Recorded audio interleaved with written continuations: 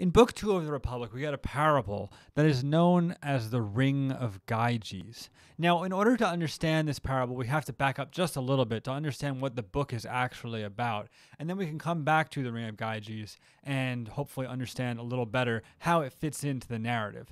So the Republic is about justice. And the real question is, what is better, injustice or justice? And the way that they set about trying to understand the answer to that question is by setting up two hypothetical people, right? So we have the just man, and the just man has nothing but justice. He is just, but everyone thinks that he's unjust. He lives kind of an unhappy life. He's accused of being a bad guy, and all he has to cling on to is the fact that he is just. So that's one person on one side of the coin. On the other side, we have our unjust man, who is truly unjust, but because he's so good at being unjust, he can get away with his evil, right? So he gets the gains of being unjust. He can steal from people. He can do all these evil things.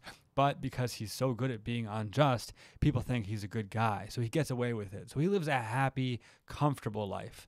And really the challenge is Socrates needs to prove that the just man, even though he's living a life that is not very enviable from the outside, is actually happier than the unjust man.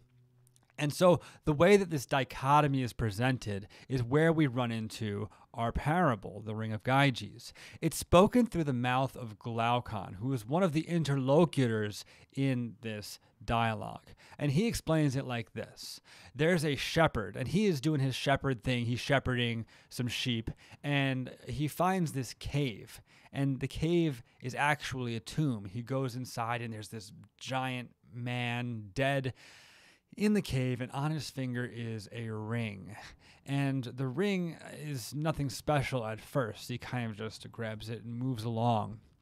But soon he realizes that this ring actually has special powers. And what it does is the way you turn the collet on the ring turns you invisible. So if you turn it in, then you become invisible. And if you turn it back out regular, then you reappear to the rest of the world. And what this guy does with this power is essentially whatever he wants. According to the parable, he goes and seduces the queen, he kills the king, and he lives a life of, rule, I guess. He's ruling in this city and doing whatever he wants.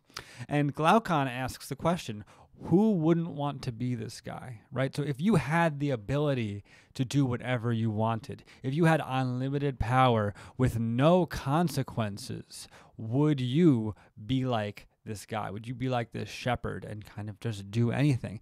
And the argument that Socrates has to counteract is that most people would.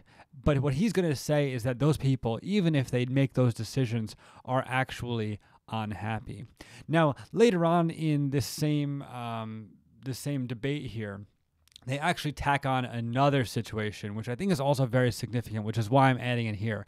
They also say that one of the reasons people would potentially still be good is because they fear the gods. And now what Glaucon says, or maybe it was his brother, I'm not really sure, I don't remember, is that if this guy, this perfectly unjust guy, was really perfectly unjust, he would also be able to satisfy the gods. He would be able to offer them the right kind of atonement so that he doesn't have to fear their wrath or fear an eternity in Hades. So that's essentially the parable of the Ring of Gyges. It is about a man who gets power and essentially has to make a decision whether or not to use it for evil. And what the interlocutors are suggesting is that most people, maybe all people, would. And that is what Socrates has to contend with for the rest of the book. And he does. It's really worth reading the rest of the book to see how you take this situation, which seems so undefendable, and he defends it. So that's what I got for you today.